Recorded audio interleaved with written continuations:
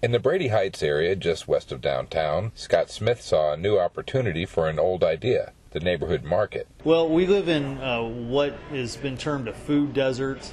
When I see people trudging in all kinds of weather to catch the bus to get to a supermarket anywhere nearby, it kind of started my wheels turning.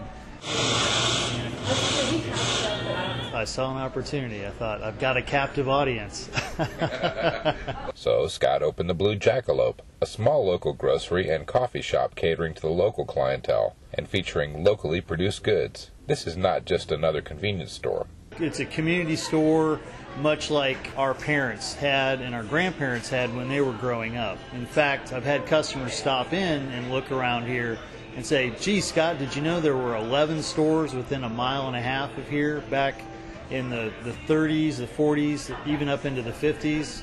That's amazing to me that everyone shopped that locally. Produce is purchased from farmers markets, meat is supplied locally, and there's a sense of neighborhood pride in what Smith is trying to do at the Blue Jackalope. Definitely for this area, it's important because if people are going to walk somewhere and eat, it's better for them to walk here and grab something fresh than to walk to a convenience store and get some packaged, bag of chips or something like that.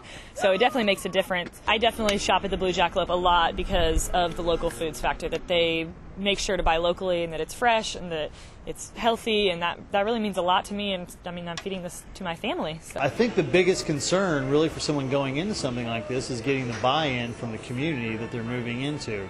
Even though I'd lived here a long time, it took me a good 9 months before people really started to see this as a place to come get food rather than to come down and get a soda pop or some chips or something. Smith is working with the North Tulsa Economic Development Initiative to help build local suppliers and support for more local groceries to serve North Tulsa as well as underserved rural communities. He knows it takes good food to build a better neighborhood and is just now seeing his hard work begin to pay off. Well, it feels great. I can't tell you what a nice feeling it is, how validating it is that people come in and greet me by name and just kind of become part of their extended family community-wise. Chris Howell, NewsOn6.com.